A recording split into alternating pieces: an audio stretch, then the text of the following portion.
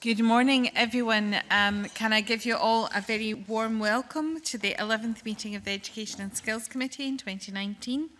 We have received apologies from Gordon MacDonald this morning, and we have Gil Patterson as substitute for Mr MacDonald. Apologies have also received from Tavish Scott, who may well join us later in the morning. And also, we've heard that Rona Mackay is coming but is running late due to traffic this morning. Agenda item 1 is a decision to take business in private. A member's content to take agenda item 3 in private. Thank you. Agenda item 2 this morning is on a session on STEM to inform the remit of the committee's future inquiry on this topic. And I'd like to welcome to the meeting this morning Lorna Hay, teacher in Chuker Primary School. Pachuker, thank you. Professor Ian Hunter, Research Professor of Molecular Microbiology at the University of Strathclyde.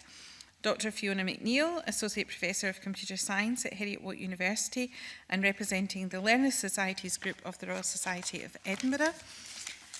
Tony Scullion, who's a computing science teacher in St Kentigern's Academy. Liz Turner, Head of Corporate Responsibility at the BT Group. And Professor Ian Wall, former Chair of the Science, Technology, Engineering and Mathematics Education Committee, STEMEC. And Talat Yaqub, Director of Equate Scotland. I'm not going to ask the committee members individually to introduce themselves, so what I'd like to do is just have a very brief introduction from our guests this morning, just a brief outline of their interest in this area, and I think I'll go round the right-hand side and invite Talat to go first. Thank you. Thank you very much for inviting me along to speak today. So Equate Scotland is the national expert on women's participation in science, technology, engineering, mathematics and the built environment. So naturally my scope within this and the interest is about gender inequality within classrooms, within universities and colleges and in industry as well. The participation of women across STEM has been stubbornly low, and in some cases is decreasing, particularly in computing science. So from my perspective, it is about what we are doing to tackle both societal inequality, stereotypes, but also what we are doing across the education pipeline to make multiple interventions. So I will be probably focusing upon right across. Our work at Equate Scotland is 16 plus, so from apprenticeships onwards, but we do a lot of partnership work with those who are working in schools. Thank you. Professor Hunter. So, good morning. I'm a professional scientist. I'm an academic. I have worked in industry. I'm a member of Scottish Science Advisory Council. When all of you were elected in 2016, all of your manifestos talked about STEM and, in fact, some of the issues that Talat has just talked about. So, subsequent to that, and indeed with the SNP lead forming the government, we'll probably talk about it, there was a framework developed, a strategy for STEM implementation by Scottish Government. With the Chief Scientific Advisor Scotland, Professor Sheila Rowan, I co-chaired the external reference group that helped on the advice on that.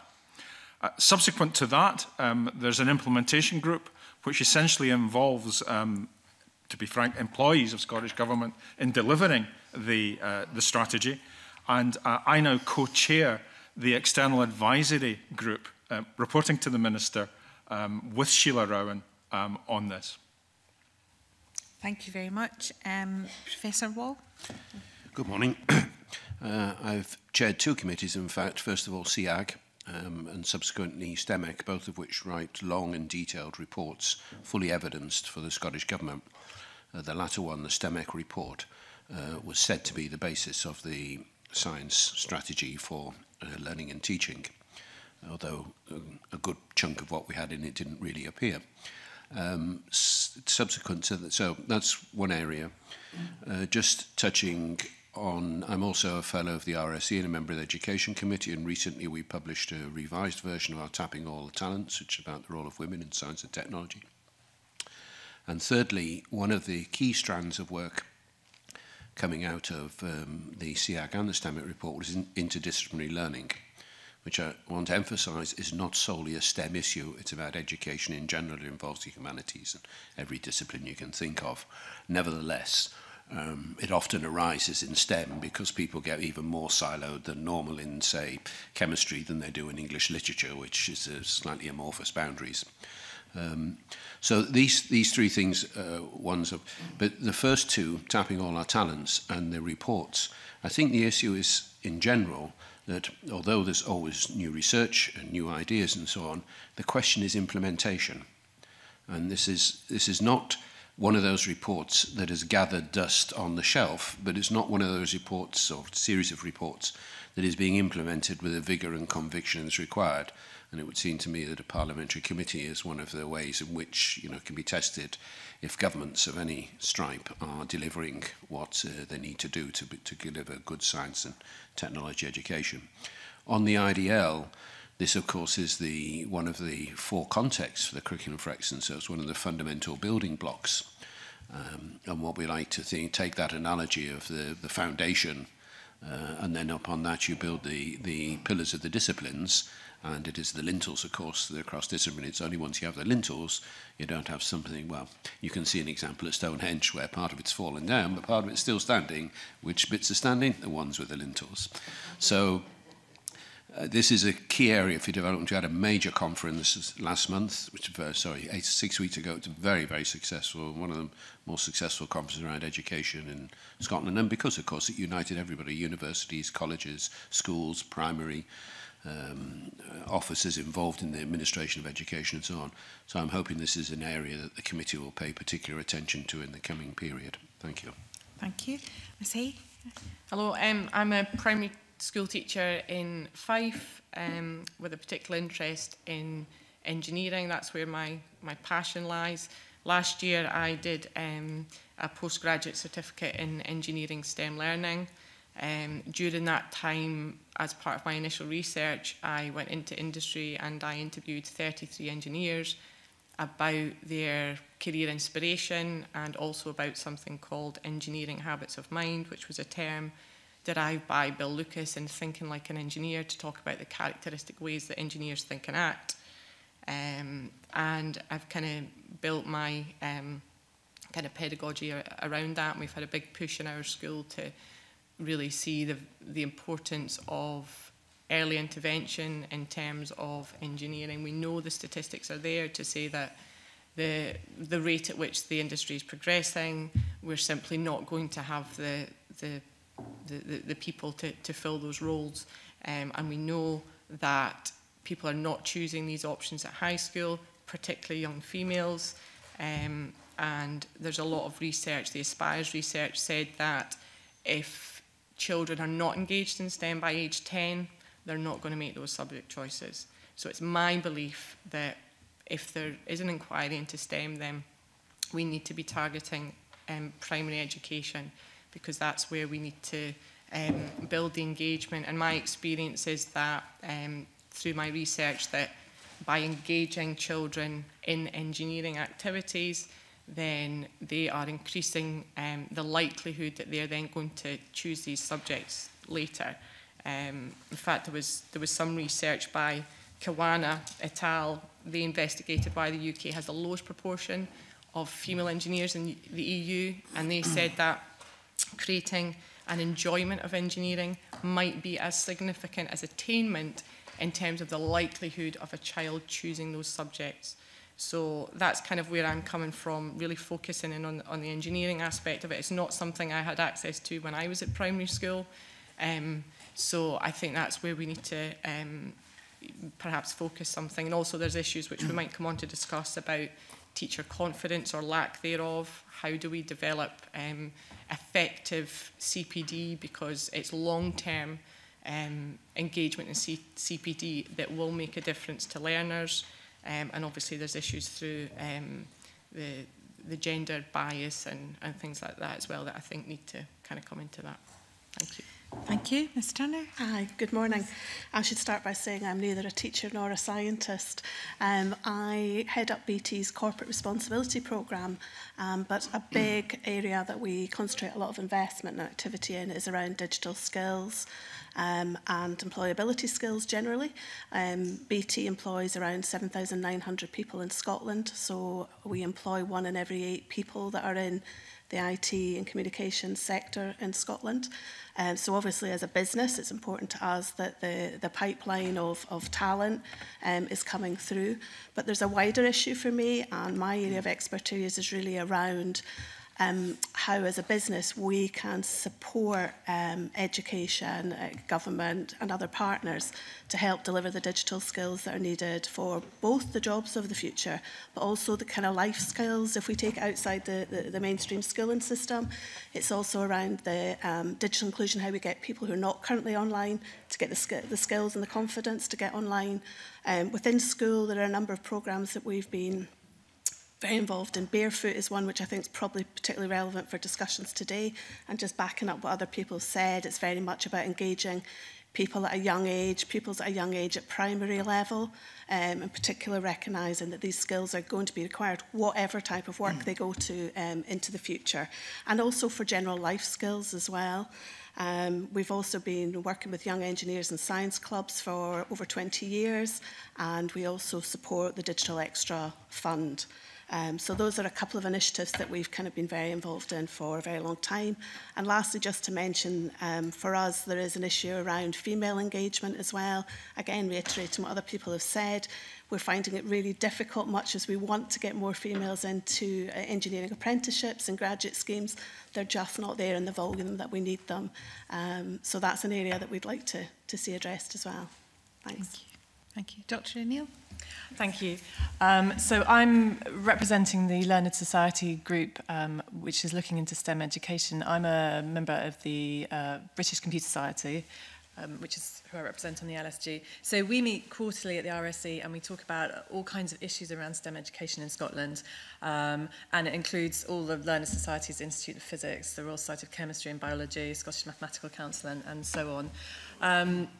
And we prepare various submissions for the government from time to time. The most recent one was last month. We did one on subject choice at high school and how that's impacting on the number of children, or young people studying STEM.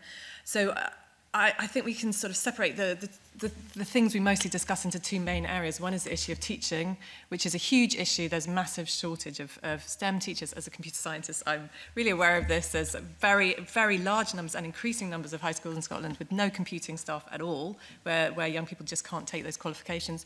But it's not just a computing. It's pretty bad in maths, it's bad in chemistry, it's bad in physics. This is a huge issue. And there's also issues with keeping teachers in the post once they're assigned. And in fact, even it seems with keeping teacher trainers in the training course and to go on to become teachers, there's a big drop-off there.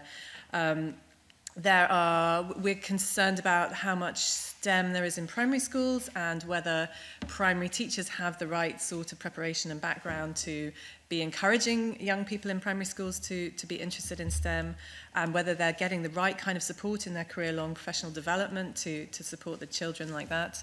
And the other side of things is how we encourage young people to take STEM subjects. So the number of young people taking STEM subjects in high school is going down. Over the last 5 years, we've seen the number of hires overall increase, but the number of STEM hires is going down, and it's going down particularly in some subjects, notably computing. But it's a problem for most of the STEM subjects. We think that the fact that they have fewer choices now is an issue of how many people take STEM, and also the university STEM courses that require multiple STEM qualifications. If you're only taking 6 Nat 5s, that's a problem. And of course, the gender imbalance is keeping a lot of people away from STEM subjects. And outside my work with the LSG, I've also done a lot of work with outreach with young people, but also parents, about how we enthuse young people about science and engineering and make them feel this is exciting and something that they can see themselves engaged in. And I also do a lot of work with gender issues. I was on the Tapping All Our Talents board with Talet, and I was particularly looking within that into what's going on in the schools and how and not just schools, but also early years, and how we're steering girls away from STEM and what we can do about that. Okay, thank you very much. And finally, Miss Scullion. Hi, good morning everyone. My name is Tony Scullion. I am a computing science teacher from West Lothian. Again, following up from what Talia and Fiona have both said, there is a massive lack of females who take computing science, and the figures are absolutely shocking. And so I have made it my absolute mission to close this gender gap.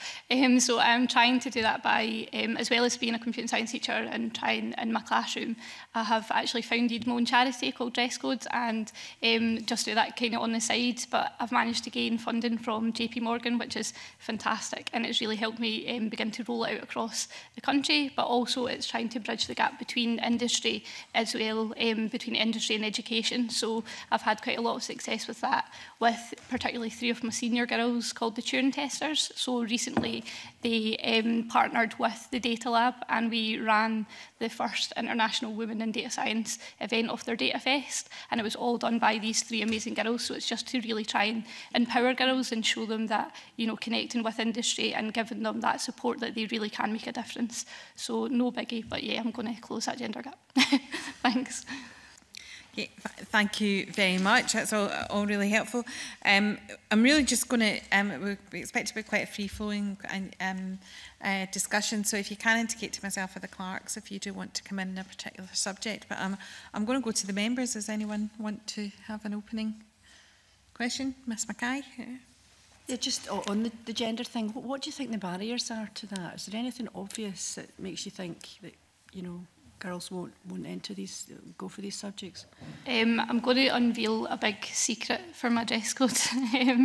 But everything we do in my, so it's a dress code club, but then we'd also have hackathons in industry. But the big secret is everything I do, and that is the exact same thing that I do with boys in my classroom. Like, I don't think you'd need to tailor it to be more girly or anything. I don't believe that at all. And I know if we speak to a lot of my first year girls, they come up and you speak to the seniors, they have no idea about the gender gap. So I think it's more kind of giving them the space, sort of using particular language. Like, I don't think making a big deal out of it helps, to be honest. Giving them creativity. So all the things that I do in my classroom, as well as dress codes, is it's really just saying you can make whatever you want, and we are there just to facilitate it. But I think a major thing that has to change would be like a more modern pedagogy approaches. So, for example, the computing curriculum, I think it's really good. It's all been changed, although it's been very hard. I think it is better. But I think there's, like you had said before, there's lack of sort of upskill of teachers, I think, that needs to happen. Like web design, a lot of people still use notepads, and that's just not as exciting as other things that are out there. So I think, but it's time's the biggie. Teachers need the time to just, or someone to pick up and play resources to go, this is amazing, it's been tried and tested and works with girls. So that's what I'm trying to package in dress code and roll it out, but it's a really difficult question. But yeah, role models, creativity is the biggie, I find. Working with teams, you know, not just by themselves, because with the club, the kind of reason I started that was because we always had a computing club, and girls would come along, but then they would stop coming. And when we asked why, they were like, "Oh, none of my friends come." So now we make it that it's just a girls club, but it's just the same as what we do with the boys. But it's literally just having this space that they can see more friends come, and then they see other girls doing it, and it's like role models, not in industry, but within your own school. A hard question, but yeah, hopefully that helps. No, thank you. That's helpful. Thank you. Lorna, you wanted to come in? Yeah. Coming back to your question, a lot of it to do is with perceptions, and girls need to be seeing positive female role models within STEM. Our kind of journey in our school with STEM, and particularly engineering, has gone on for a couple of years now, and we always start the year with asking the boys and girls, whatever age they are, please can you draw an engineer? And going back to the very first time we did it, it was an endless list of Bob the Builder in the overalls, with the hard hat on, with the tools, and that was what was perceived with both boys and girls.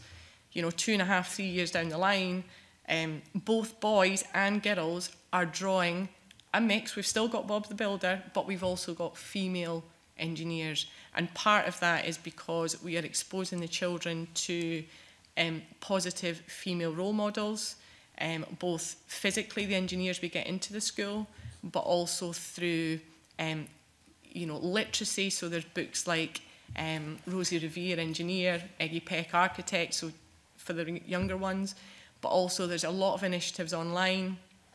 primary engineer, who I'm kind of an ambassador for, do an engagement where children can discuss, like it's an online chat with engineers, and it's a whole host of engineers, male, female, young, older, and also there's an initiative that I do with my kids called I'm an Engineer, Get Me Out of Here, and the children are hugely engaged with this, and you know, they're seeing young females in those positions, and that kind of brings, you know, that to the forefront. I remember when we first had a relationship with Primary Engineer, and we were going to be building these cars, and we said to the class, we've got this engineer to come and work with us. The door opened, and in walks, I think she's a 24-year-old girl, really attractive, long hair, and the class literally just went, you know, so it's just turning these. So I think, you know, in the media and within education, we need to be providing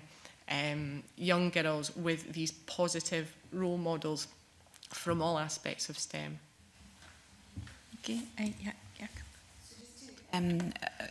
What Tony and Lorna have said is absolutely right, and just to emphasise a couple of things within it, the issue around women's spaces, girls' spaces is really important, because it is about doing something to detract from what is going on elsewhere. So we can do, you know, an assembly where we have a role model, but it's actually that sustained activity over time. Single intervention doesn't work. We know it doesn't work.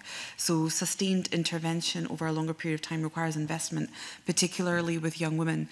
But I would emphasise the need for those women's spaces so that they don't feel like they are can take a back seat because the boys know more, which is the perception that they have. I would also like to emphasise what Tony said about not changing what engineering or computing or chemistry is. It's not to make chemistry into a perfume kit, which I have actually seen and rolled my eyes heavily at. It's not about changing what science is. Science works the way it does, but the only difference is having those spaces where we encourage and develop confidence in girls and women. The second thing I would talk about is the gender stereotyping that we have. So there's work to be done with parents, because the conversations that happen within the classroom aren't enough. It's also what's going on within the home. So it's about raising the literacy around STEM for the general public as well. And lastly, it's about sexism within classrooms. So Girl Guiding Scotland has done a lot about this. We need to tackle language and sexism, both whether that's teachers or pupils, around what's going on in the classroom. It's one of the reasons that Equate Scotland is working with Edinburgh Napier University on the new course for teachers who are reskilling, who have been in the computing industry and are reskilling as teachers, going in and doing gender equality training for those teachers so that they feel equipped in the classroom to deal with those things, and that they're not reinforcing gender stereotypes in the classroom too.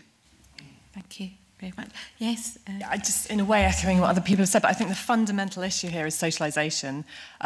What happened in computing was that in the early years, the women were very strong in computing and doing a lot of the important programming. And then in the 80s, home computers became available and were heavily marketed at boys. And it became something that boys did at home and girls didn't. And that's when we see the rise of the kind of image of a computer scientist as someone who's very nerdy, very male, very specific type of person. And that is ubiquitous in culture. And you look at the things that young people are watching on television and stuff, you see this echoed again and again and again. And this is what they're always being presented with as what a computer scientist, what a scientist, what an engineer is. And that's really hard to combat. All these things about role models, that's so important. And I really agree with, it's really important with teachers. Teachers have a huge role in this, but not just computing teachers, but I think what's really important actually is primary schools and especially early years. So in the Tapping All Our Talents review, we saw that actually there's a lot of both unconscious and conscious bias going in schools, right down to age 3, where the girls are being given, here's the girls' toys, here's the boys' toys, and the boys' toys are the STEM-related ones. So I think it's so important that early years practitioners and primary school teachers have a proper grounding in these issues and are really much more conscious about how they're approaching it. And then also we need to get into the homes, which is really fundamental. That's more difficult, it's really challenging, but it's really important that they're not getting these messages at home, which at the moment I think most children are. I'm going to go to Mr. Greer for another question. Thanks, Convener. It falls on from this point, but I'd like to focus specifically on early years and the first couple of years of primary school for a moment. We had a conference in here, I think it was about a year, 18 months ago, that Ian Gray and I spoke at with Microsoft. And one of the issues that was highlighted there is the huge volume of evidence there is now about gender stereotypes in particular being really embedded by the age of 7. And after that, you're essentially undoing damage that's already been done. Obviously, that's a huge issue at that phase. It's not the only issue with delivery of STEM education that starts off in early years in primary. And I'd be interested in what folks' impression is of the state of play in early years and primary 1 to 3 at the moment in the delivery of STEM education. So we're very well aware of the wider socialisation problems that need tackled, but how equipped do you think most primary teachers and early years practitioners are at present to deliver this? We've heard some really good case studies, Lorna, talking about best practice earlier on. What's the state of play across most schools that you're aware of? Yeah, I think probably there's pockets of very good work, and there's pockets where not a lot has been done. And I think it comes down to teacher confidence. And certainly the research I looked at, and certainly my own setting, again, focusing on the engineering aspect, confidence wasn't high in teaching these subjects. And, the research will tell you that that's detrimental to the delivery of STEM education. I was actually quite surprised when I looked at the report of the first year of the strategy, and it said that I think 63% of teachers said that they either agreed strongly or strongly agreed that they were confident in delivering those subjects. Now, personally, I feel that figure's quite high, and I'm wondering, when I asked my staff in my school, I made the point of separating, because we're talking about science, technology, engineering, and maths, and I think you've got to be very cautious if you are bundling those 4 things together and saying to a teacher, are you confident with teaching STEM?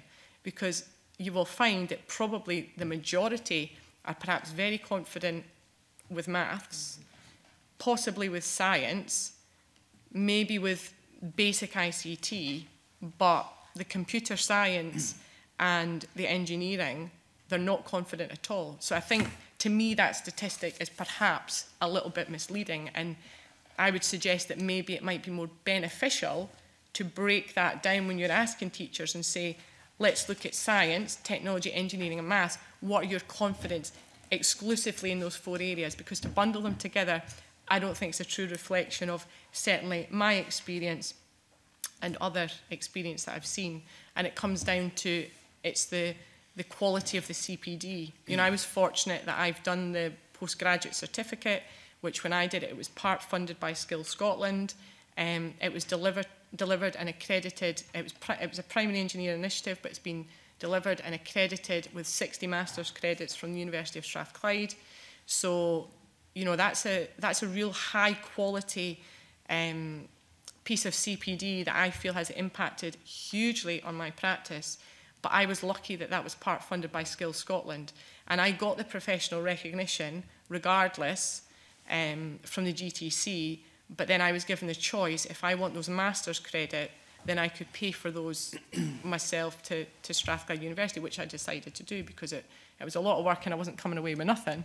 But I think perhaps that for some teachers, accessing that high quality CPD to change their pedagogy that's better suited for teaching STEM, they're not financially in a position to do that.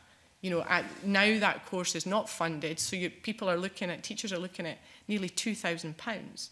And that's a lot of money. And at the end of it, in our profession, I had people outside saying, oh, so what do you get for that? Do you get a pay rise? Well, no, I don't get a pay rise. I've done it for me and to, enhance my teaching. But I think we need to think about how do we present the CPD to deliver and increase the confidence, and also to share the good practice that's happening.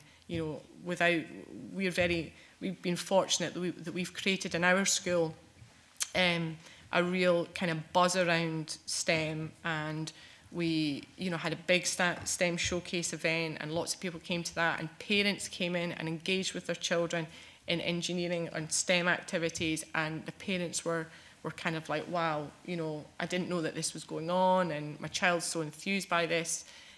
What we need to do now is how do we disseminate that into, you know, the cluster of schools and pass that kind of knowledge on, I think.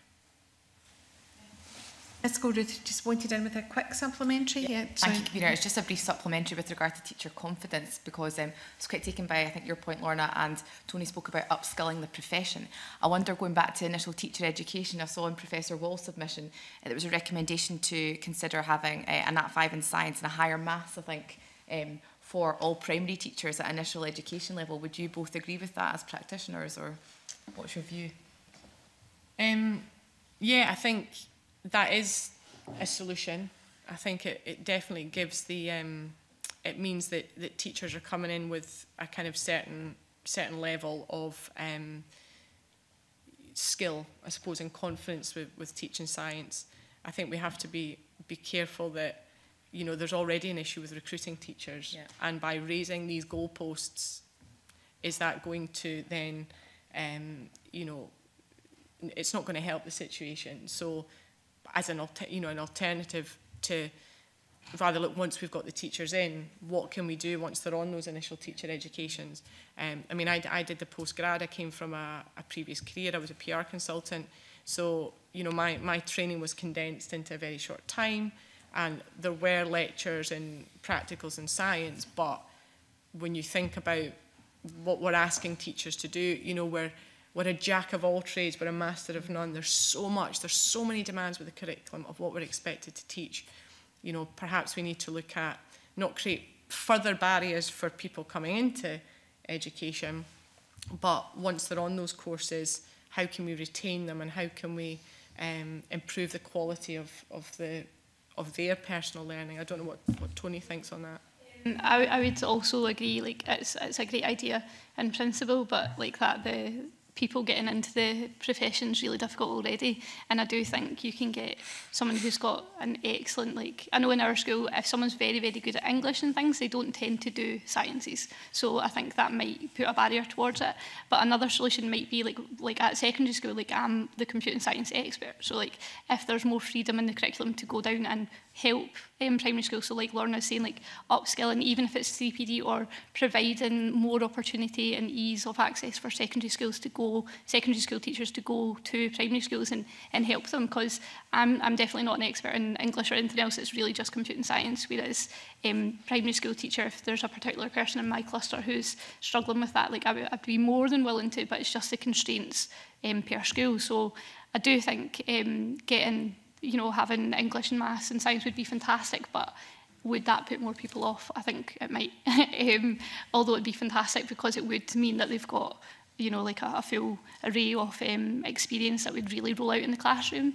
But definitely there's kids who do English or do science, but they don't do all three. It's quite rare at our school anyway. That's not like a sweeping statement.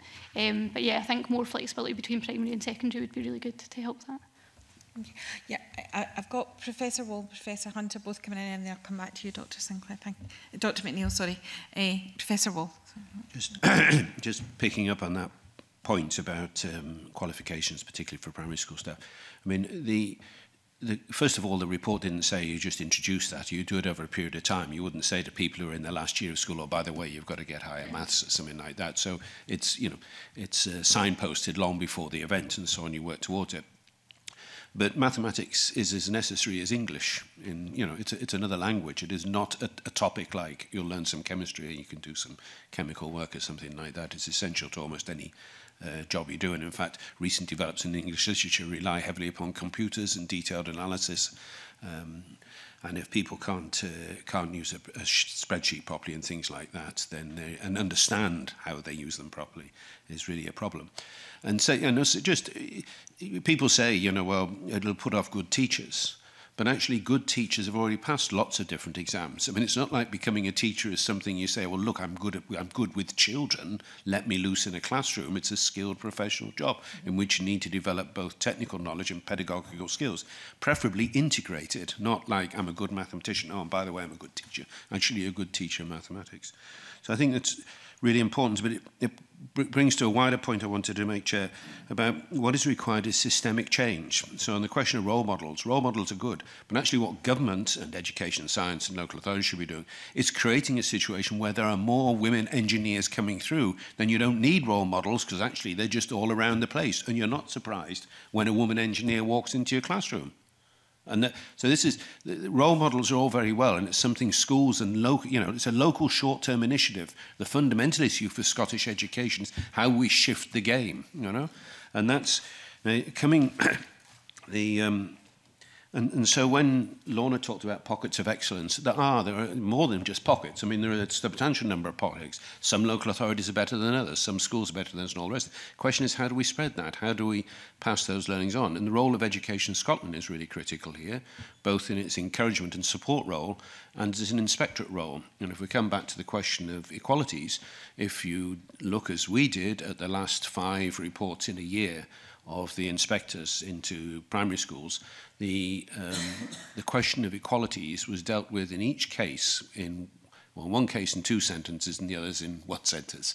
And it was clearly a formula, And I'm not saying they hadn't checked it, but there was no sense in which the school had to explain what they did and how they did it and whether they had role models or what they were trying to do to change spaces for girls or things like that, and so on. So there's an easy way in which over a period of time inspectors pay more carefully, and it's a strategic systemic change rather than just encouraging and exhorting. Don't want any more encouragement, don't want any more exhaustion.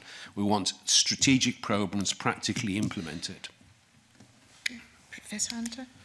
Just a very short point on the pace of change needed. What Ian's saying is absolutely true. Having new teachers who are better informed in mathematics is important, but it would take too long to enable that for the near future. And so CPD is probably the solution to that. But much more important when you're talking about early years, and it's already been mentioned, but I just want to emphasise it, getting into the homes, getting into the communities, and publicising that STEM is important for the future of our country is the important issue. Dr. McNeill, and I'll come to... The question of science qualifications for primary schools, the Learner Society Group has been pushing for it to be a requirement that primary school teachers should have at least 1 level 5 qualification in science. We do accept that there's issues around recruitment, but we feel like maintaining standards is a sine qua non. That's really important, and we need to find flexible solutions to that. So, one of the problems with STEM teachers actually is that they have to have higher English, which a lot of STEM students don't have. But our approach to that is not, well, let's lower standards to make more teachers come in, but let's think about flexible solutions to this. So the Scottish Funding Council recommends that the education colleges accept students without higher English on the understanding that they can do it as their training, they can get it on the fly, there can be flexible solutions to this. Unfortunately, that's not really implemented very much at the moment, but I think there are flexible solutions to this. So we could accept primary school teachers who don't have any science qualifications and then help them gain those science qualifications as they train, so that when they go into the schools, they have some kind of solid science foundation. Okay. Is your question on this area, Miss Dr. Allen? Are you... Relates really to the question of qualifications in general and the number of people coming out of school with hires in science. Before we move on to that subject, and I suppose it's just worth pointing out that the Barcelona +2 language model actually forced a requirement for language, which is there, which I suppose set a little bit of a precedent in terms of the requirements for primary school teaching. I'll go to Mr. Patterson. My daughter's just entered university, and my experience is that STEM is practically not on the agenda with most parents, and I think so many parents, in my experience, are the big influencers in the direction and the subjects that children take. I do believe, from just paying attention to what was going on, that influence starts right at primary school. So that, and it's the point that Ross was making, for huge numbers, they're just excluded from it. So that's not to say that STEM's not a good thing. It's to say that the opportunities that present themselves to parents and children I don't think a lot of people understand what they are. So it's what we can do to influence the parents rather than the teachers and the schools, etc. I think it's an enormous barrier, but it's a great opportunity. So what can we do to inform parents what's available? Ms Jacob, you want to? Linked to that is also within the scope of whatever is investigated with this committee is the difference between affluent areas in Scotland and their access to STEM, whether that is role models from industry coming in, whether that is community-based learning. We see more of that in affluent areas compared to socially deprived areas and rural communities in Scotland. If we're going to do something about this, it has to be Scotland-wide. It has to be a coherent strategy that's invested in across the board, not the lowest hanging fruit where there is already access to opportunity and investment. So it's just if there is investigation, particularly in early years in primary school, and then parents and community engagement, more of that is happening in affluent areas. So the emphasis needs to be, how do we do that in rural communities and areas of social deprivation? Does anyone else want to comment? Yeah, I agree that it's absolutely vital. I think some kind of public education campaign is really necessary. For example, I do a code club at my children's school, and one of the parents came up to me and said, "Oh, my son's really enjoying this, but I don't want to encourage him too much because I feel there's not a lot of career opportunities." No, it's a very crowded market. And I was like, that's crazy. There's enormous skills gap in this market, and this was a very educated woman who just was not aware of that. So I think really somehow spreading that message, not just among the parents, actually, that's really important, but also in the schools. I think a lot of the schools are not advising the students as well as they might be about where the opportunities lie. Yeah, I see, yeah. It kind of marries with the research that I did in industry when I did my postgrad, and when I spoke to engineers about their career aspirations and inspirations. I can't remember the exact statistic, but an overwhelming majority of engineers, when I asked them why they chose engineering, there was some kind of family influence, whether it was somebody in the family who either was an engineer or valued engineering as a career choice. And it's all about building that STEM capital. And for a lot of people, they don't have any STEM capital. So I believe that the perceptions, you know, out in the media, exactly what you're saying, we need to raise that. And then within schools, you know, doing more of, I guess, what we've done in engaging, getting parents and learners together to tinker together, to realise where, you know, these skills we're doing here, how does that apply to the real life, and what are the opportunities outside, so that, you know, when a child says they want to do engineering, and the parent says, oh, that's a good career choice. Because I spoke to engineers who said that when they told their parent they wanted to be an engineer, they tried to persuade them otherwise. Because for them and their family, it wasn't, they didn't value it as a career. And I think that's where there's an incredibly biased perception of engineering out there, and it's ingrained in society, and we need to work hard to kind of overcome that. Professor Wall? Yeah. Just on that, what we need is a reprint of Neville Shute. Almost all his heroes were engineers, and I mean, very successful in all sorts of ways, but that's by the by. Just on the picking up on Talet's point about schools in poorer areas, one of the things I'm involved in, I'm chair of SCDI, and we run the Young Engineers and Science Club. And I'm also on board of the Science Festival, and we run Generation Science, which sees 50 to 60,000 primary school children every year. But both of these things rely upon private sector funding, and some charities and trusts, and private sector funding. And teachers certainly find them extremely valuable. It is about having someone come in from the outside. And we are very careful about gender balance and the way we do things and all the rest of it. So I mention that because I don't think it's uninteresting, but also that any discussion of these issues, whatever it might be as it moves around the table, needs to be set in the context of resources. I mean, it's not difficult to say, well, if we did this, you know, it would change things, and it would. The question is, do we get the right resources put in the right place to do it? Ms. Galvin, yeah. 2 points. So from what Ian said and Tally about equity, like I'm a Scottish attainment school in West Lothian, so we've got high levels of deprivation, but we do really well with girls. But one barrier that we really face is there's all these amazing initiatives like the cybersecurity Christmas lectures and all that, but a lot of the time, sometimes we can't go because we don't have the money like for buses, and that's just such a simple thing. And you don't want to ask the kids because we know that their backgrounds, they don't necessarily have the money either.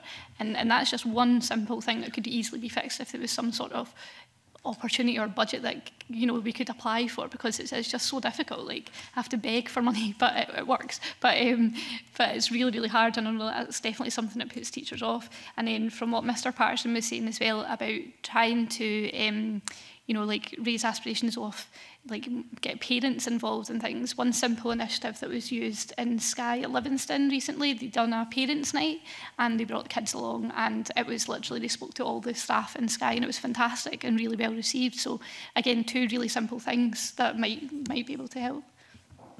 Thank you very much. I'm going to go to Ms Smith. Thank you, Convener. I've just got 2 questions, both of clarification. First one to Dr. McNeill. Is it the recommendation that, if at all possible, a primary school should have a dedicated science teacher? Because that was very much the recommendation. I think Ian Gray and I were at the conference that the Royal Society of Chemistry made that policy recommendation 5 years ago.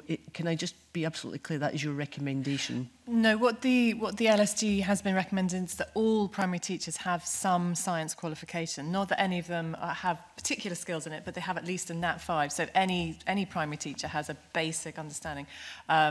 It sounds like a great idea to have a science teacher in the primary school, but that's not something we've particularly discussed or pushed in the LSG. Okay. My other question, Professor Wall, in your introduction, I think you said, but correct me if I'm wrong, that when you were writing your reports, there were various things that didn't make it into the report. Could you just clarify what these things were? I can't off the top of my head, but I could write a letter to the clerk explaining. It'd just be interesting if any recommendations that weren't taken up, it would be helpful. Yeah. Thank you. I mean, I could have, if you'd asked me a couple of years ago, I could have reeled it off, but it's 2.5 or 3 years, so I'm just slightly weak. No, I asked the question because this committee's been on STEM issues for quite some time, and criticisms are made, and this is not a party political point at all, that all of us are responsible for not delivering on some of the recommendations that have come out of previous studies, and I would just be interested to know if there were gaps as to what they were. I mean, my primary concern, I must say, was not that, we always took the view as a committee it was our job to make our recommendations as best as we thought fit, but it is government's responsibility and duty to determine these things, and we can get obsessed with education, but there are health issues, there are transport issues and so on. Government has to make judgments. But what did irritate us was that our report was carefully, had something like 50 or 60 detailed recommendations. And past this approach by most governments of any colour has been, and in fact was on the first SEAG report, was to then respond to them. Yes, we agree with this and we'll do that. This is a good idea, but it's too early.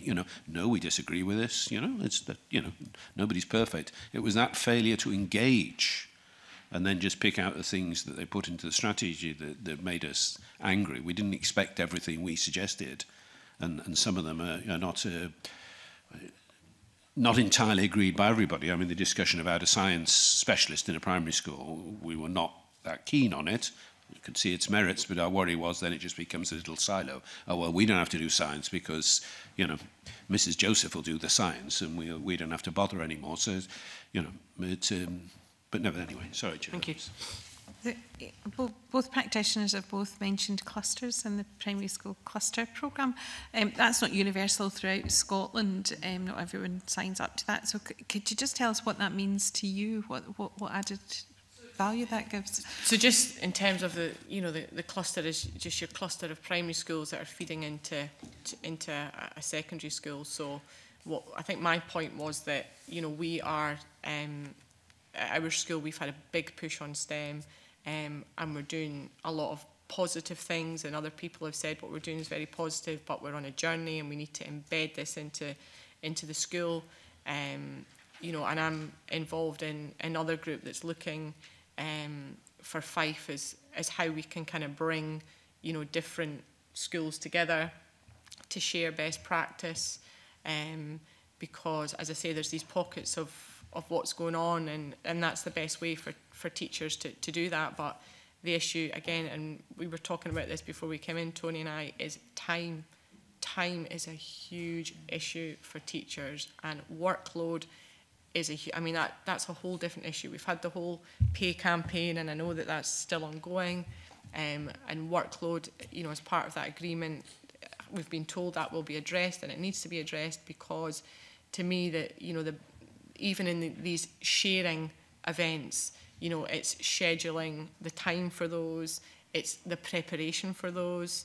You know, we had a big STEM showcase at our school, and all the staff are you know, preparing for this, in addition to the you know, keeping a classroom running with all your subjects, your literacy, your gym, your science, your RME, the whole lot. And I think that's a massive barrier that perhaps we need to look at. How can we give teachers the flexibility and time, you know, to lead on these things and disseminate, you know, those skills and the strengths amongst the clusters, because it's all well and good that, you know, we're putting this as our school. This is on, you know, gender bias and STEM is on our school quality improvement plan. Every school has a SQIP, and that has been prioritised.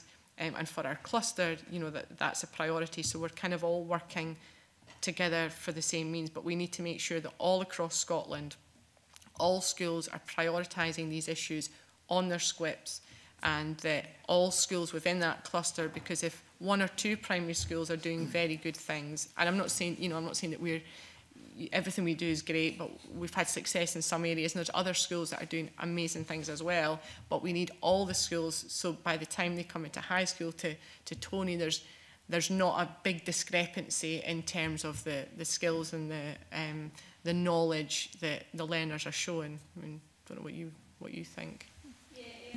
I know within my school, we've got like the primary cluster who are like feeder primary schools, so they'll come to our secondary, and then we've got, of course, secondary schools, so there's 11 secondary schools in West Lothian. As like computing, we have very little, actually none. We have no communication with primary schools when it comes to computing, but I know there is work done with English and maths. And then even with secondary schools, like Lorna was saying, we get one designated day, I think like a year, with a specific set of secondary schools who are close to us, but they're not like they do totally different things, and there's no wriggle room or flexibility to say actually we do similar things to this school, so we'd quite like to go over there. There's none of it. Like, they encourage it, they want you to do it, but there is no time to do it apart from one day that you are forced to work with people and bring things along. And like you had said, it's just a one-off. It's not like a ongoing thing where you can really build up and work together. I actually find it easier, like we were talking about this earlier, like there's so much bureaucracy in schools and it's so difficult to get anything off the ground that I genuinely think it's easier to make waves across the whole of Scotland. And so social media and, you know, that like my little charity that I've got going, like little cyber security competitions and things, it's so much easier to make waves across the whole of Scotland as opposed to my school, which is ridiculous. So I can't give you an answer, but I think just teachers need to be brave and just do it instead of, you know, use social media instead of going through maybe the official protocols, because it's so hard. Professor Hunter. Convener, I don't know if the point of your question was also about the maturation of the cluster programme. In various geographic locations throughout our country, it's more mature than others. Our two practitioners are obviously in locations where it's very mature, but in some locations it's hardly started. And so that's important to note and to try and accelerate the adoption. And in that context, there's also, of recent year, the formation of the Regional Improvement Collaboratives, so-called RICs. And they sit at a very high level in this infrastructure. And RICs seem to be, have been, well, not allowed as pejorative, but they're certainly given largesse to create their own agendas, their own priorities, their own regional issues. And it saddens me sometimes to see the lack of STEM issues in some of the script that's now being written by some RICs. Professor Wall? On the question of clusters, I mean, they're absolutely vital. I mean, they cover so many things. It's about transition from primary to second, what point was touched upon. It's about engaging, again, talk about specialist teaching. There are specialist teachers in secondary schools. They're in your cluster. You know, if you want to get a bit of, you know, strong support from a chemistry teacher, a physics teacher, a maths teacher, it's there if there's a functioning cluster that works really well. SSERC has a program where it does work with secondary schools and their clusters to develop their science, because it's a science initiative that it's funded by the government, but it's very slow. They're doing a number of local authorities each year, and then it's done once and left, and it needs to be sustained. I couldn't underestimate the power of clusters, but it does lead on to a question that's been raised by a number of the people speaking today about the question of time in schools. And one of the areas that was ignored in our report was our point about time in schools. And a lot of the things we talk about require quality time by teachers to engage, whether you're creating IDL or you're doing proper cluster work and things like that. You know, to have a cluster meeting of secondary school teachers and primary school teachers takes half a day. You know, and that's quite a lot out of school time. And all schools now are running on incredibly tight you know, I mean, you're fortunate to have active teachers here, because if one teacher goes ill, no one leaves the school. I mean, it really is quite disastrous now. But at the same time, we do have a culture of overwork in schools. You know, there's an obsession, as long as a pupil is sitting in front of a teacher, she must be doing okay. And that's just not true, and all the evidence shows that.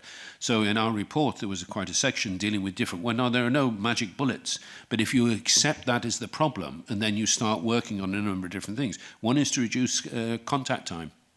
Actually, I mean, you've all heard of Passy Salberg, I mean, you know, but one of his dictums is teach less, learn more, you know, and things like that. And there are a whole range of issues around there which we tried to unpack in the report and said this is the way to go forward, because if you release time, then a lot of the things that are talked about become much easier to achieve. Okay. Dr. Allen? Thank you. I'm not going to open up the whole debate, or whole discussion rather, about subject choice, because the committee is going to do a piece of work on that in itself. But just to pick up on an issue that Dr. McNeill raised right at the beginning about the number of young people coming out of school with STEM qualifications. You mentioned that STEM, amongst the increasing number of hires, seems to have declined. My understanding was that higher maths, there are more young people coming out of school than before with higher maths. So is this more localised, as I suspect it is, to some specific science subjects? And also, I suppose related to that is, what can we do in the first 3 years, the broad general education of secondary, to ensure that people feel they have a strong enough grounding to take up science subjects in 5th and 6th year? Well, I'm afraid I don't have the figures in front of me. I can find the figures for which are going up and which are going down. Certainly, it does affect some STEM subjects more than others, and is always the case. Computing is probably the worst. It's certainly going down quite alarmingly in computing. Other STEM subjects are maybe a little bit more stable. So looking into the details, I agree that's really important, and I can find the data and send that around if that's useful. In terms of what we can do to enthuse them, I think if you're forcing them at the end of S3, or even in some schools at the end of S2, to choose 6 subjects, I think, however, it's always difficult to... It's always going to squeeze out subjects that are not the core subjects they've been studying all the way through. I think the more ingrained STEM is in the broad general education phase, not just in S1 to S3, but also in primary school, the more they're getting STEM, the more they're seeing that STEM is something they understand, something that leads to things they find interesting, the more likely they are to take STEM qualifications later on. So just strengthening STEM education the whole way through, I think, is really important. Ms. Turner? Yeah. I think that we're all sort of in agreement about strengthening STEM throughout education, but for me the focus needs to be at primary school level. My daughter's school, for example, they now pick their subjects at the end of 1st year. So I feel that if you're not engaging them with the science in the primary school, they're just not going to pick those subjects by the time they get to secondary school. And I wanted to pick up on a point that Tony made earlier about lift and use resources. Again, I'm not advocating, there are lots of great resources out there for teachers. It's back to time, it's back to confidence. But if we look specifically at the barefoot resources, which are now being used in about 69% of primary schools in some shape or fashion, it's all about helping teachers build the confidence, if they don't already have that, to teach computational thinking. And this also picks up on the point about how do we engage parents. It's about not necessarily talking to a 7-year-old or their parents about a career in computing science. It's about talking to them about the importance of computational thinking across all the subjects, and teachers want those resources that they can use across the curriculum. So there's something about not treating things in silos and looking at them as this cross-curricular way. And it strikes me that if those resources, those lift and use resources that are, you know, match the Scottish curriculum, don't exist for secondary schools, then that's something we should look to explore, develop. Ms Scully? Add on to Alistair's point, in my school they pick in second year, but then what happens is you have to drop. So if you decide not to pick any STEM subjects, you're not allowed to pick it up. Like it's just you just keep dropping, and it's just bizarre. Like you don't know what you want to be when you're 12. A lot of time it changes, and if that, like the subject choice does not include the flexibility to pick up something new, that you've just halted it right there and then, and it's really unfortunate. But yeah, just like to chip in there. Okay. Mr. Gray, would you? I had two questions which kind of track back to two different strands, so if that's okay. One is, well, I suppose for Tony and Fiona maybe as well. So we talked a bit about poor understanding of career opportunities in engineering or computer science and coding. But isn't there a problem which is the opposite of that, which is that one of the reasons we can't recruit computer science teachers is, frankly, they can get paid a lot more if they work in industry. And how on earth do we deal with that? So that was one question. The other was, I suppose, really for the two Ians, the two Professor Ians.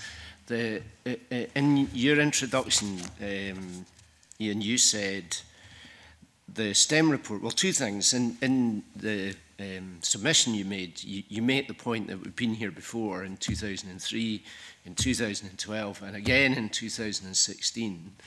And then you say that while you wouldn't say the strategy is not being implemented, you would say it's not been implemented with the urgency and vigour required, I think was what you said. And I just wondered if you could enlarge on that, and I wondered if Ian had a view on that as well, because you're involved in the implementation group, as you pointed out. Whether you felt that was true or what the difficulties were in actually taking it forward. McNeill on the first question. Well, that's undoubtedly a huge issue, that we don't have enough computing graduates at all. So industry is desperate for them. Industry pays them very well. Industry is quite aggressive at attracting them. And so there's just not enough students to go around, and teaching loses out for sure. I mean, the solution to that is to get enthused young people to study computing more and get more teachers into schools so that more people are coming through doing computing. Industry. So that salaries get pushed down in the industry. Yeah, so actually the salary question is very interesting. We had Judy Robertson at Murray House School of Education has been doing some really interesting research around salaries, the salary difference between coding, computing industry and teaching, and it's not nearly as big as you would think. So there are people in the tech industry making huge amounts of money, but most people are making a little bit more than teachers, but there's not a huge difference. And I think the students don't understand that.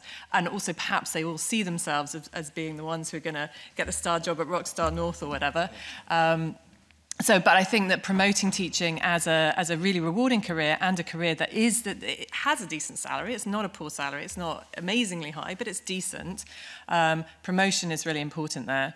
And also, as I was saying, this flexible entry requirement, in the last 4 years, I've had 3 of my best, really excellent students who really want to go into teaching. None of them had higher English. All of the education institutes they applied to said, absolutely not. You have to take higher English before we'll even consider you, which means taking a year out. They can't afford to do that. Loss to the teaching industry. So flexible approaches without lowering standards, but flexible approaches is really important. But promotion of teaching, the industry comes into universities and it grabs the students and it sells itself. It gives them all kinds of freebies and it's really visible, and teaching is just not visible, and it really needs to be. I think that's really important. to build on Fiona's point as well. I think it's just to show kids, and again, get them in early at high school and things, encourage them, show them what's out there, because I think a lot of people just think computing is just being a programmer, you know, like being a software developer and you're just sitting by yourself, and it just isn't. That there's so much out there. So like I've got a little part of Dress Code, I'm doing a Choose Computing Science campaign that I'm going to roll out across the country, and just to try and raise awareness to teachers as well, that, you know, big up the jobs. Like you can be a designer if you're really creative, like they will pay massive amounts of money for that, but then also like try and keep them in the classroom and be like, but you could be like me. You know, you could also help and try and get them in, but I think it's to try and show all the jobs that are out there as well. Oliver, do you want a small supplementary?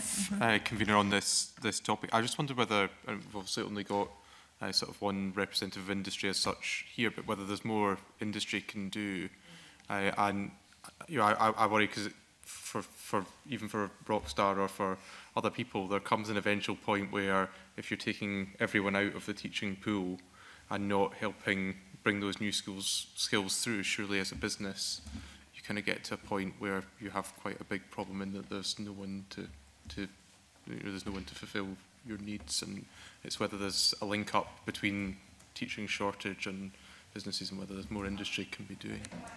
First 2 points first, and then we'll come to that one if that's okay. So if I could bring Professor Wall in first. I mean, the point you make about the number of reports that have been is partly an answer to Ian's earlier comment about, well, if we did something like improving the standards of teachers, starting teacher, it would take a long time to fix. But actually, if we'd started in 2003, we'd have had 16 years worth of fixing already and so on. So I think there is a problem, I think, that we've not touched on so far. It's about the administration of education. I mean, Ian did refer to RICS and so on. Now, whatever their merits or strengths, it is an administrative restructuring rather than addressing an education issue. And it is the case that if you look at local authorities, they've lost their QIOs. Well, actually, I'm old enough to remember when local authorities had subject specialists. And then they became QIOs, and the number of them reduces. The number of school teachers continues to reduce proportionately, and so on. The RICS maybe have some money, but I suspect compared with what local authorities used to spend on these issues 20 years ago, it's really a small pot in the ocean. The role of Education Scotland, the inspectorate and things like that, these are quite critical to the success of education, and if they're motoring in the right way. And often a lot of what is done by all politicians and the civil servants who respond to them is really, really short term. I'm not talking, I mean, one minor change in a figure is either a triumph beyond parallel or it's a disaster in which Scottish education is going to the dogs, you know. I mean, it's just, and if you look at all of the politicians of all parties play this game, and it's a game because it's meaningless and actually it's counterproductive to what we're all trying to do. And if you look at the current administration's report on their STEM strategy for this year, it's a really poor piece of work. I mean, if it was submitted as an essay to a school teacher, you know, or a report on a project that, which is what it is, it's a project that has been established by the government to be carried through with lots of good stuff in it, actually it would get, I don't know, C-. If you're lucky, a D+. No, I think it'd be a fail, actually. I mean, just look at the figures in them, you know? I mean, the figure, it's a piece of flim-flam.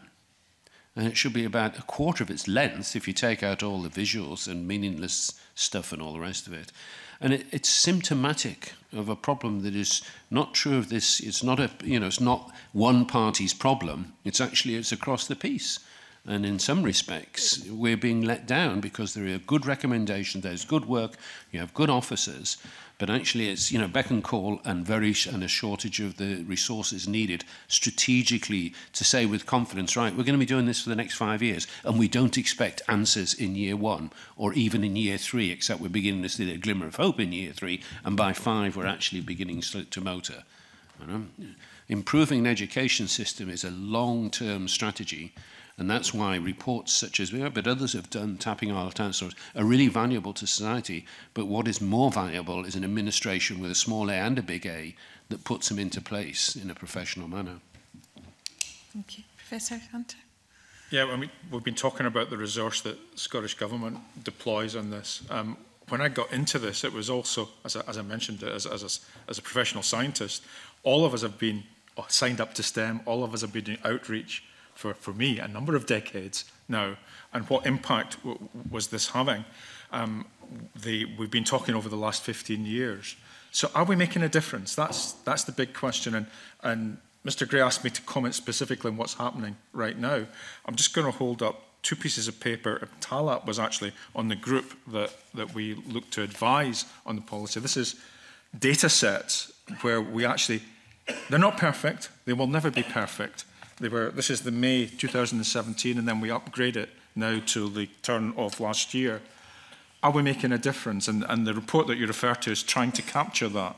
If I were to be honest, a lot of the changes that are reported in the first report of the STEM strategy, which came out in February, were actually already in process before this action took place. But it's important to look annually at this to see that progress is being made or where it's not being made to address that, rather than come back in 5 years' time and say, it didn't happen, in the same way that you were on your initial submission saying, we did this 5 years ago and not a lot has happened. I think it's important to also emphasise that the current 5-year strategy actually bridges into the next Scottish Government, because there will be an election before the end of that 5-year period, and I think it would be important to take stock 4 years into it, which is when the cycle for re-election of MSPs comes up, to see what has happened. Okay, if you can return to Oliver's point, which is about the industry engagement, and Ms Jacob, earlier on you talked about whole Scotland strategies and about inequality for rural areas, and I think it's, we had the example of Skye coming into the West Lothian, and I do have a concern that industry engagement, if you're talking about rural areas, deindustrialised areas, if they don't have the sort of high-tech and high-end engineering companies there, are people missing out? So just a little addition to that. Convener, my question was more what industry is doing to help encourage people into teaching, rather than concentrating on their immediate recruitment needs. Okay, I misunderstood that. Sorry. Because I worry. I worry. I mean, obviously, the government set up a scheme to help encourage teachers to retrain, or people in industry to retrain into teaching.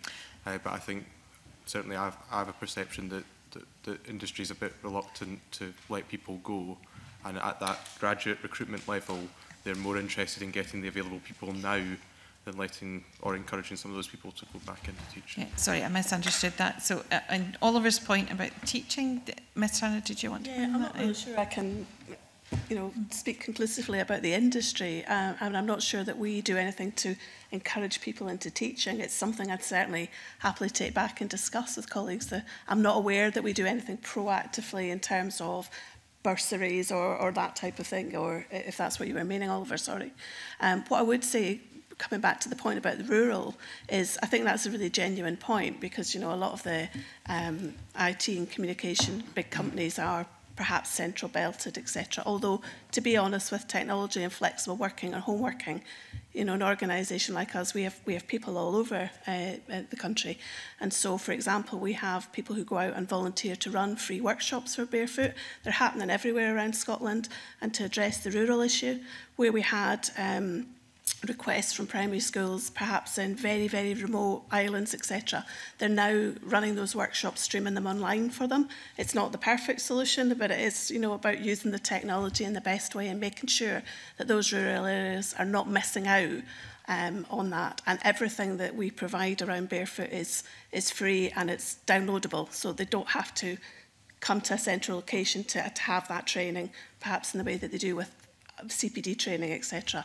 We also work a lot with partners. We talked about young engineers and science clubs, so we've also trained people in those teams who now deliver Barefoot as an example as part of the CPD training offering to teachers. And again, that means that they're out and about in rural as well as urban areas. So we're very conscious of that. How do we find ways around that problem? Ms Jacob, you want to pick it? On the point about industry, the issue, of course, is that there's an immediate need. There's an immediate skill shortage across STEM. So industry is naturally going to be looking to fill those posts. So according to SDS, there's 12,800 digital technology opportunities every year.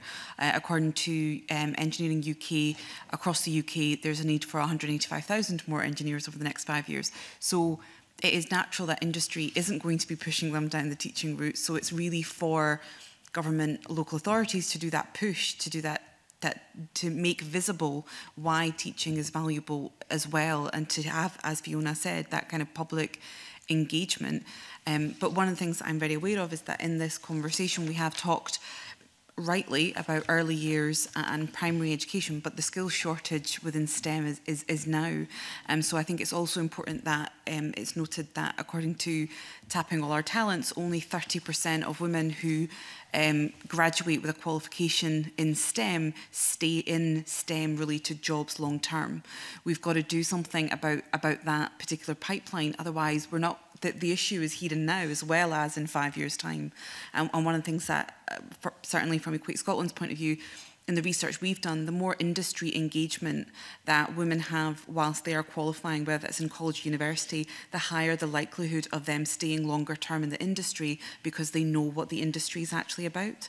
So our career-wise summer placements, which is the only paid placement opportunities for women in STEM in the whole of Scotland, sees where there's 30% on average staying in the sector, there's almost 60% staying in the sector when they go through our placements. So it's, that's something that works. That's something that we're very aware of needs to be expanded. We need to get more industry partners to participate in it. It's only been going for 6 years, but we've seen those who came into the first 2 years are almost twice as likely to stay in the industry long term. So there is things we can do within further and higher education with industry to do something about the skill shortage now.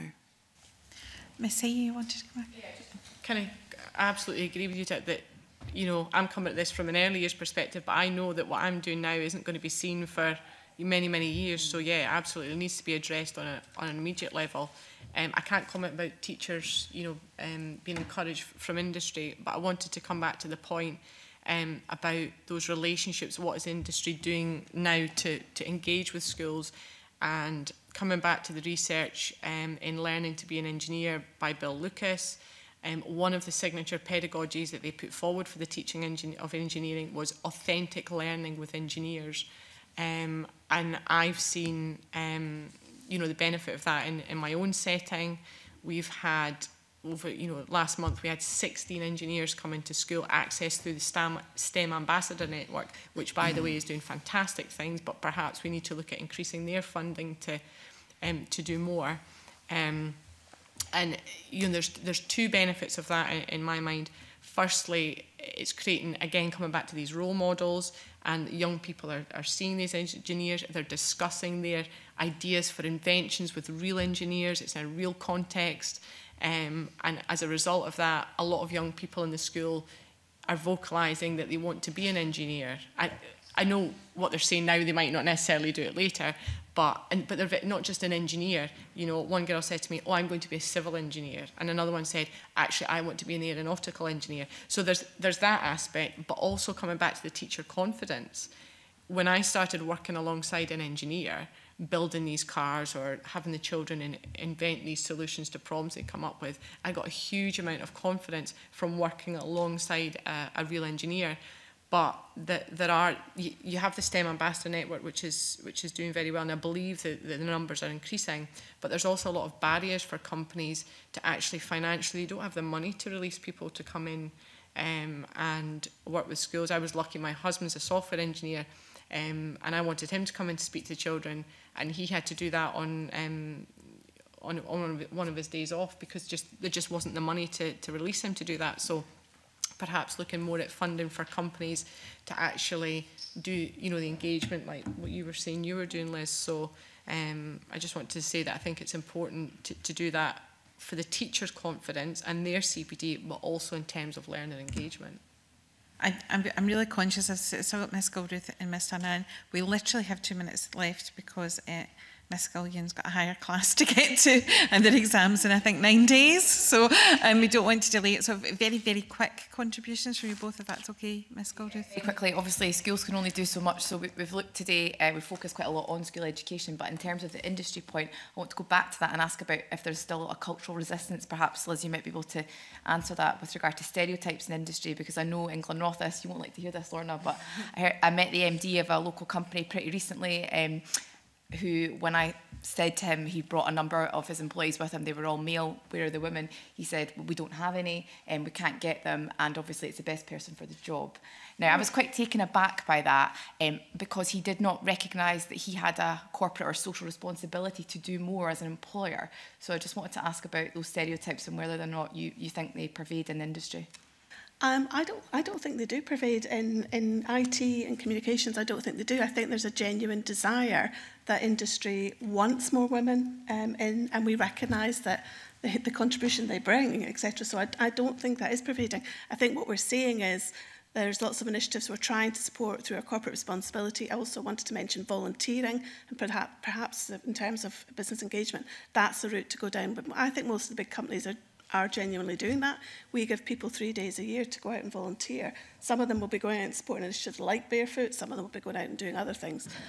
But tapping into that is important. But there are a lot of calls on industry to support lots of things, whether it be developing the young workforce, individual schools wanting you to come in, the sheer volume of requests coming in on a weekly basis.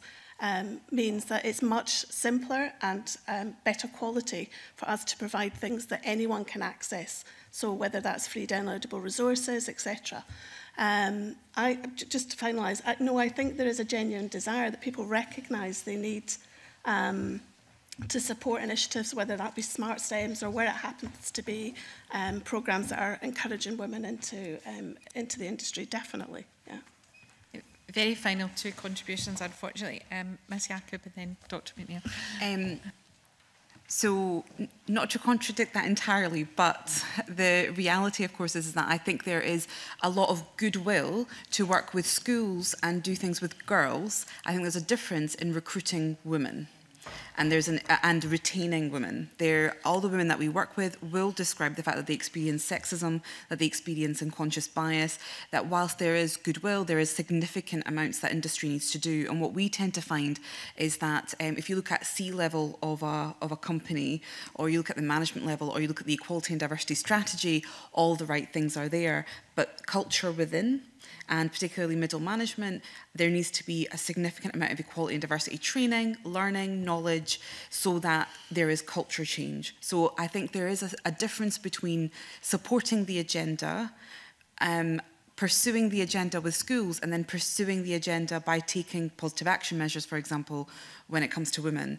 That bit is not there, which doesn't surprise me that you would come across that attitude. Whilst industry is very supportive, I also think that is also still prevalent. Almost the same. I think there's been great strides in the industry. That's great. I would say particularly in the tech industry, there's still huge areas of the tech industry that are absolutely toxic for women. And sometimes I'm hesitant to encourage girls to go into the tech industry because in some areas it's just really hard. So the good work's being done. We really need to continue that. That problem is not solved. Okay, I think I'm going to have to call things to an end today. Thank you everyone who's taken part this morning. It's been really, really helpful. The committee is going to do its inquiry shortly later in the year, and I'm sure there'll be many more opportunities to engage. And if you feel there's anything that you haven't been able to say today that you'd like to give us, we'd be delighted to hear from you again. So thank you very much. I'm going to suspend for 5 minutes.